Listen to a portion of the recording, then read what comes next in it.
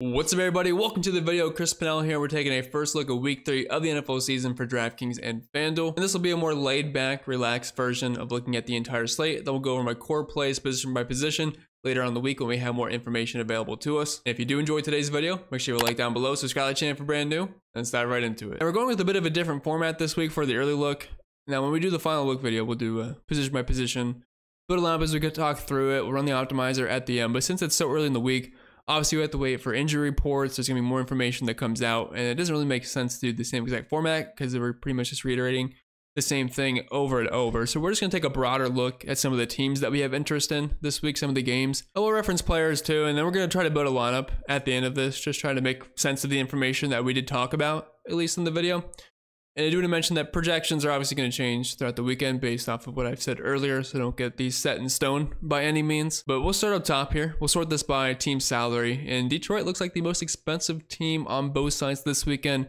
Over on FanDuel at $6,400, and then over on DraftKings nearly at $5,400. But they had the highest implied team total of the week, also the highest over-under game in general, 51.5 points. They're on the road in Arizona, so Jared Goff gets to stay in a dome environment, which I believe pretty much all of his games besides like 1 or 2 were in domes this year, which obviously bodes well for Detroit's offense. They're still 3-point favorites here, and it's really hard not to like them. The only issue you would have against Detroit is these price tags, but overall they are the top projection team, especially if you're looking at the entire team in general, because they are loaded at the running back position. Not only do you have Jahmyr Gibbs as your RB1, you also have David Montgomery. It's more of like a 1A, 1B scenario there, because it's not like Jahmyr Gibbs is getting 20 plus touches on the ground. David Montgomery, he's the in-between guy. He's going to be around the goal line. Jahmyr Gibbs, kind of like their Alvin Kamara, although Alvin Kamara gets a lot more volume, but Jahmyr Gibbs has a similar skill set where he's very explosive and can do a lot of damage through the air. $6,800 for Gibbs, $6,100 for David Montgomery. It's a dream matchup versus the Arizona Cardinals.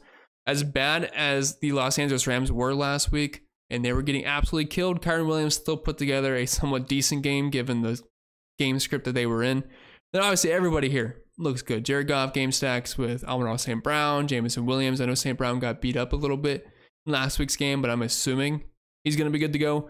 Sam Laporta has been extremely disappointing so far this season. At some point, he's probably going to turn it around. I'm not sure when it's going to be, but obviously this entire team is in play. Then on the flip side of this game, you should have plenty of interest in the Arizona Cardinals. 25-point implied team total. They're only 2.5 points off. And Detroit's defense is really nothing to be concerned about. They're a bottom 5 team versus quarterbacks last season. And so far this year, Baker Mayfield, really solid game versus them last week. And then also Matthew Stafford over 300 passing yards in week 1. I think Kyler Murray, coming off a great game last weekend versus the Rams, should be able to do decent again. Also, he has that rushing upside, which a lot of quarterbacks don't have. So that gives you a nice floor, especially like Jared Goff. He's a statue, and he can only get there through other players. Kyler Murray can do it himself, but we did see Marvin Harrison Jr. last week have a bit of a ceiling performance, catching a couple touchdowns very early on in the game. So I don't mind the entire Arizona offense. I also don't mind any of the Detroit offense. So really this entire game is stackable.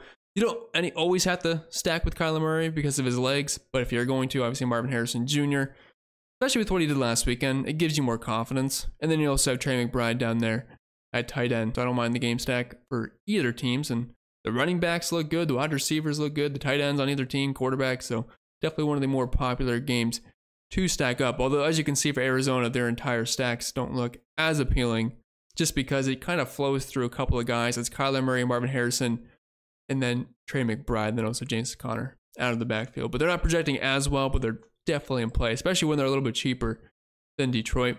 Also really like this Houston and Minnesota game. I do not have the Minnesota Vikings listed on here because I don't really see myself stacking them up. But if you want to use Justin Jefferson, assuming good health, you want to run it back with him, that is perfectly in play. I did that last week with the 49ers. They didn't exactly crush. I mean, Purdy had a decent game. Kittle had a good game. Debo had a good game, but it wasn't a complete ceiling performance. They still did well. Then I ran it back with Justin Jefferson. Overall, it was a pretty decent lineup, but I was hoping for a little bit more in the touchdown department, I guess I should say, for Brock Purdy. So I do like this Houston-Minnesota game. Definitely one of the more popular ones, I think, to attack. And obviously with C.J. Stroud, his wide receiver options are incredibly elite. Obviously, he's going to have the top quarterback wide receiver projection on the board here of all teams. But I really do like this offense. Now, Joe Mixon is currently questionable for this game. I don't believe he was at practice on Wednesday. So that could hurt the running game a little bit, but I guess that would just be a boost for the passing game. But for C.J. Stroud here, Nico Collins, Stephon Diggs, Tank Dell, all viable options. Dalton Schultz hasn't really done much this year. And obviously, the addition with Stephon Diggs, you'd expect his production to be down, which it has been so far this year. But you don't completely X him out. But it's not really something you get too excited about, that's for sure. Another game that I think a lot of people might be excited about is this Dallas and Baltimore game. Currently has a 48.5 point over-under, which is the third highest, only behind the Saints and the Eagles, and then the Detroit and Arizona game. And I know both these defenses can be perceived as good, especially Baltimore, but points should be scored in this game. Two offenses that can certainly put that up. This game also features a 1.5 point spread. So when you can get a really high scoring game with a close spread, that's obviously always going to garner interest. And on the Baltimore side of things, usually it's kind of just the Lamar Jackson show. You never really have to stack with Lamar, because if you're looking at his pass catching options, it's Zay Flowers, and then right behind him, you have Bateman and Nelson Aguilar, and you really aren't just going to play those guys on a main slate. They are more so showdown pieces, and even then on showdowns, it never feels that great. And then we have Mark Andrews and Isaiah Likely. Obviously, if you're looking at the quarterback tight end stacks, Baltimore's usually going to be at the top because they have two very solid tight ends, and most teams cannot say that. But for me, it's probably just going to be Lamar Jackson. I doubt I'm going to, if I'm hand building, I doubt I'm really going to be playing any Lamar Jackson stacking lineups, but I do think he's a viable just quarterback in general. This week, if you want to force a stack option, you can do it, but that's not something I would typically do with Lamar Jackson.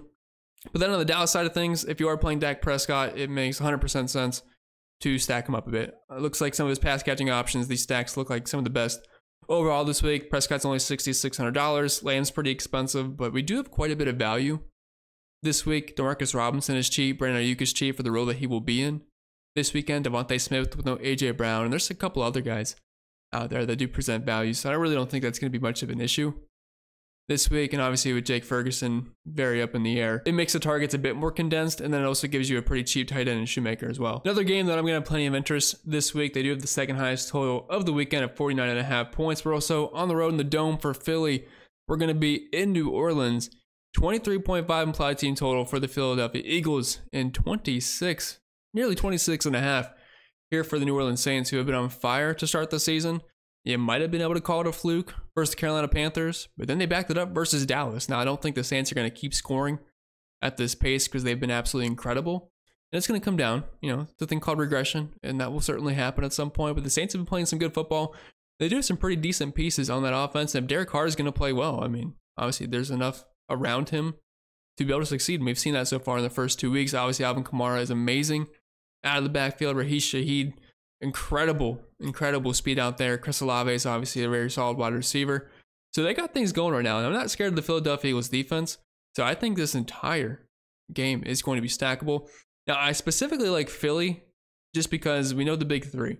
Now, AJ Brown's going to be out for this game. And that, once again, condenses things. So you have Jalen Hurts at $7,300. Obviously, you have good passing upside.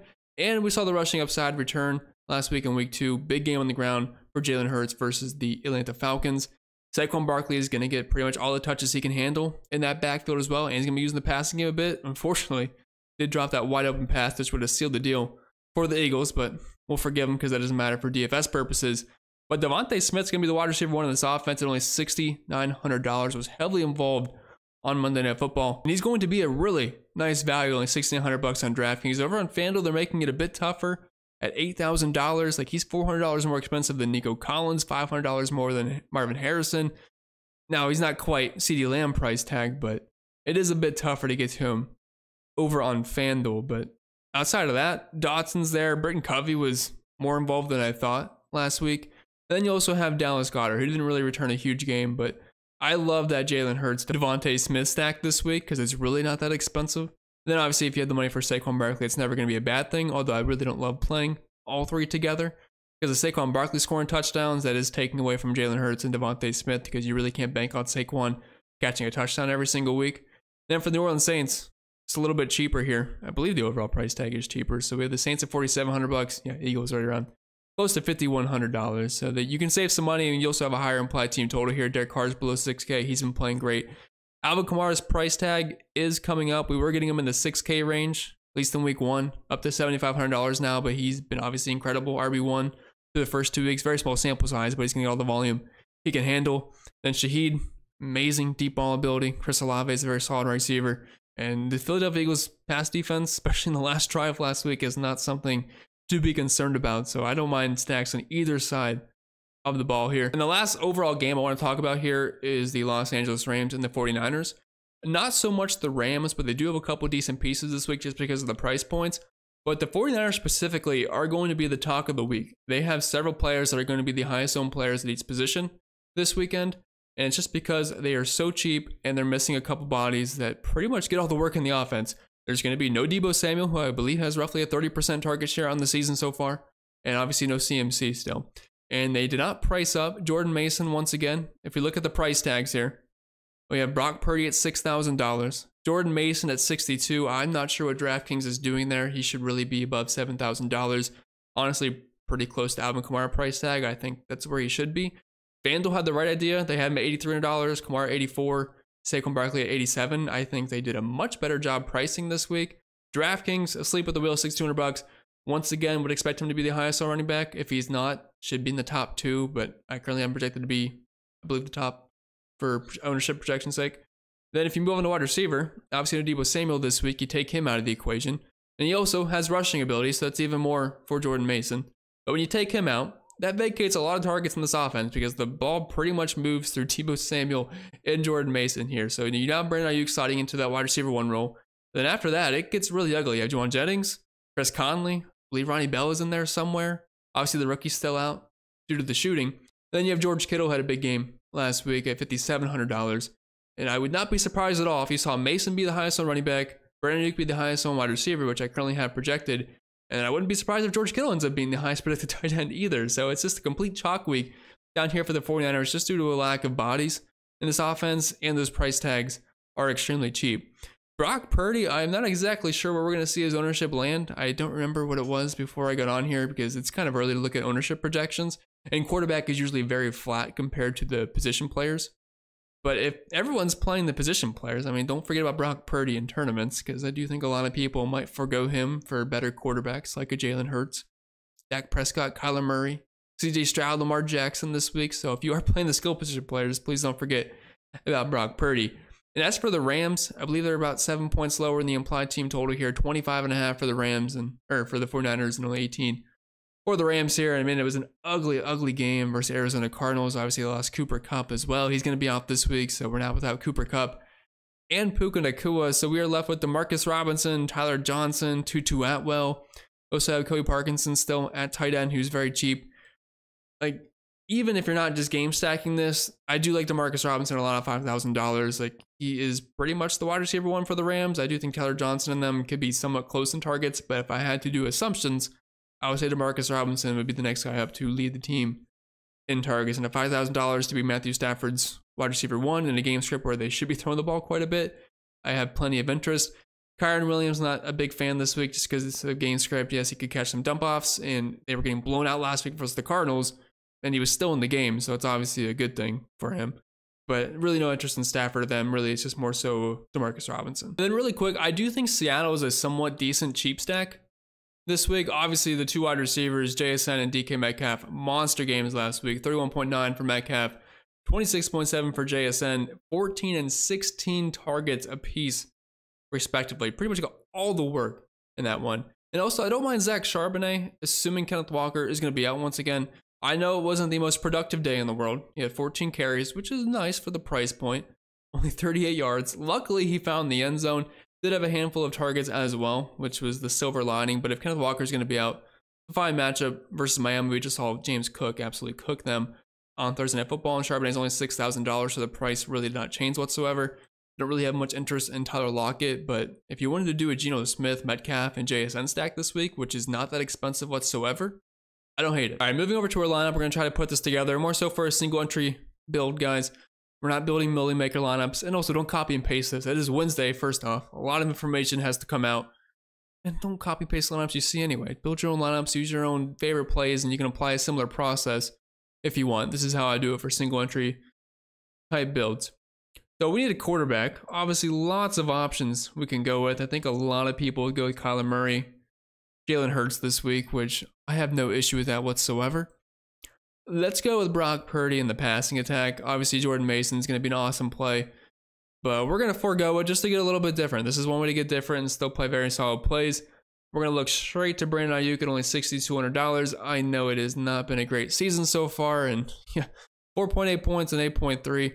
Has had 5 targets in both these games, so with the loss of Deebo Samuel, obviously we should see an uptick in that. My projections love him this week, top 10 in fantasy points, which at $6,200, that is absolutely screaming value and a great matchup versus the Los Angeles Rams. And let's just double stack with Purdy, because if we're not playing Mason, and for the record, I love Mason this week, but you have to process it in your mind. If you are not playing Mason, well, that means with their near 26-point implied team total, you are hoping those points are being scored from the passing attack.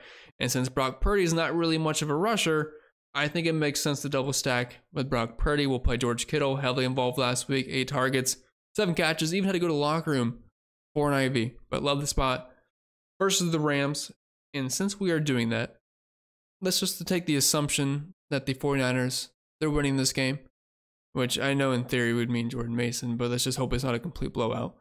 We'll run it back with DeMarcus Robinson, extremely cheap and kind of similar to the 49ers, where there's just a lack of bodies in this offense right now. And he's only $5,000, and this is honestly an extremely cheap stack. We have a QB1, wide receiver 1, and tight end 1, and running it back with the other team's wide receiver 1, and we still have nearly $5,500 to play with. And we still have a cheap defense we can plug in, and I would usually just play the cheapest one I possibly can. So at this point, we do need a running back or 2 at the very least. We could plug in a cheap defense really quick just to see what kind of actual money we have to play with. I don't really have interest in either of these defenses. I'm not fully against the Panthers versus the Raiders.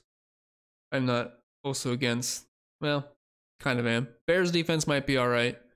Titans, but it sounds like Jordan Love might be back this week, which definitely does lessen my interest at the very least. Let's just throw in the Panthers. Like I do not think the Panthers defense is good by any means, but it's going to afford us some extra money. So we should be able to get a couple of decent running backs here. Obviously, I love Saquon Barkley, love Alvin Kamara. Don't love Kyron Williams, but I really do like Jahmyr Gibbs. And honestly, I think Jahmyr Gibbs in this lineup would make a lot of sense because I think the Lions are going to put up a lot of points this week. And as you can see in this build, I don't have any Lions at the passing attack. So let's play Jahmyr Gibbs because honestly, that gives us access to the run game and it gives us access to the pass game. He has 13 targets through 2 weeks. Also has 24 carries. Like, I think Jahmyr Gibbs is the perfect play for this specific build to get exposure to that Detroit offense without playing the entire passing attack. And he's pretty cheap this week, and it's a great matchup versus the Arizona Cardinals. And then trying to get an RB2 here. Honestly, we might have money to be able to spend up. Like, if we want to play Saquon Barkley, we can at $7,700. And that would leave us with $5,100 left. And honestly, I think there should be enough value out there to make that work. If you didn't want to go with Saquon Barkley, save a couple of bucks here. We could play Alvin Kamara and then roll with Devontae Smith, the wide receiver, at $1,600. So we just went on to double up on the 2 Eagles. Problem is, if we do that, we're left with $3,500 left, and I'm not really sure there's anyone down here that I want to play. Obviously, Justin Jefferson was out. That could create some value. I see Brandon Powell down there at $3,400. So we might have to forego the Alvin Kamara dream. But if we can try to go cheaper, we can get a Zach Charbonnet here at $6,000. That would leave us with $5,000 left, which I think is obviously a lot more flexible to work with. We have guys like McConkey, which Joshua Palmer I know is a bit banged up if he happened to miss. But the problem is Justin Herbert's a bit banged up in this matchup versus Pittsburgh. It's kind of disgusting. But we'll just leave the flex spot up for imagination. But overall, I actually really like the roster construction for this build. So we have Brock Purdy paired with Brandon Ayuk and George Kittle. And we're fading Jordan Mason in this specific build. So it makes sense to double stack with Purdy just to try to get exposure to that offense, hoping, you're praying that Jordan Mason doesn't get 2 touchdowns. And for the record, I think he's an awesome play this week. But, you have to kind of think about your process when you're building these types of lineups. Then we have Jahmyr Gibbs just to get access to that Detroit game. Zach Charbonnet, assuming Kenneth Walker is out, should get the rock at least close to 20 times in this game. Devontae Smith with no A.J. Brown, and I want exposure to that game as well. Panthers defense, because who cares about defense in the flex spot? Use your noggin, use your imagination, whatever you want to do. With that being said, guys, that's all I got for today's video. So if you enjoyed, make sure you like down below. Subscribe to the channel for brand new. I'll be back Saturday to drop my core plays video where I go more in depth, position by position, use the optimizer, put a lineup once again, and just the more information we have, the better. But I wish you all the best, and I'll see you all next time.